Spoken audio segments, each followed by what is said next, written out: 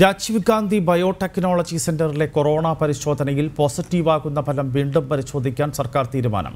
Alappuzha virology ഇൻസ്റ്റിറ്റ്യൂട്ടിൽ തുടർ പരിശോധന നടത്തി അവിടെയും പോസിറ്റീവായാൽ മാത്രമേ കൊറോണ രോഗിയായി പരിഗണിക്കൂ.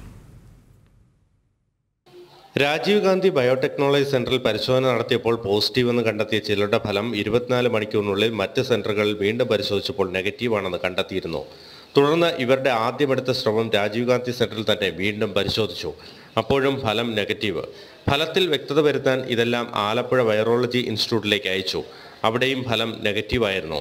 ഇതോടെ കോവിഡ് ചികിത്സാ സെന്ററുകളായ തിരുവനന്തപുരം, പാരിപ്പള്ളി മെഡിക്കൽ കോളേജ് ആശുപത്രികൾ ആശങ്കയിലായി. ഇതോടെയാണ് രാജീവ് ഗാന്ധി സെന്ററിലെ പരിശോധനാ ഫലം പോസിറ്റീവാണെങ്കിൽ തുടർ പരിശോധന നടത്താൻ തീരുമാനിച്ചത്. പാരിപ്പള്ളിയിൽ ചികിത്സയിലായിരുന്ന ആശാപ്രവർത്തക 3-ാം ദിനം കോവിഡ് മുക്തയായി. പോസിറ്റീവ് എന്ന് കണ്ടെത്തിയത് RGCBയിൽ ആയിരുന്നെങ്കിലും അന്തിമഫലം ആലപ്പുഴ വൈറോളജി ഇൻസ്റ്റിറ്റ്യൂട്ടിൽ നിന്നായിരുന്നു.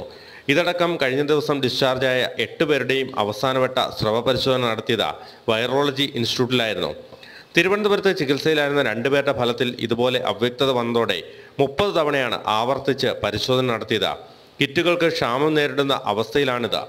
രാജീവ് ഗാന്ധി സെന്ററിലെ പരിശോധനാ ഫലത്തിന്റെ അടിസ്ഥാനത്തിലാണ് നെയ്യാറ്റിൻകരയിലും ചാത്തന്നൂരിലും അടക്കം ഹോട്ട്സ്പോട്ടുകൾ നിശ്ചയിച്ച നിയന്ത്രണങ്ങൾ കർശനമാക്കിയത്. ഇക്കാര്യത്തിലും സർക്കാരിന് പുനരാലോചന നടത്തേണ്ടി വരും. ജനം, കൊല്ലം.